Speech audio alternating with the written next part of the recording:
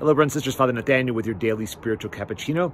I invite you today to really ponder the narrative, the narrative of your life, the narrative that maybe you're drinking the Kool-Aid, if you will, of the world's narrative. And, you know, we all are kind of swimming in it. It's hard not to at times imbibe it a little bit, right? The narrative of self-sufficiency, of autonomy, of getting your own, of doing what you want, living life.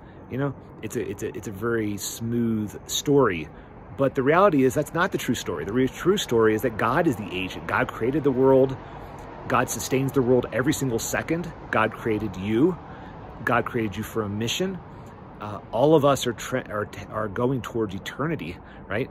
That's the true narrative. And of course, Christ redeeming us, Christ dying on the cross for us, that's the true narrative.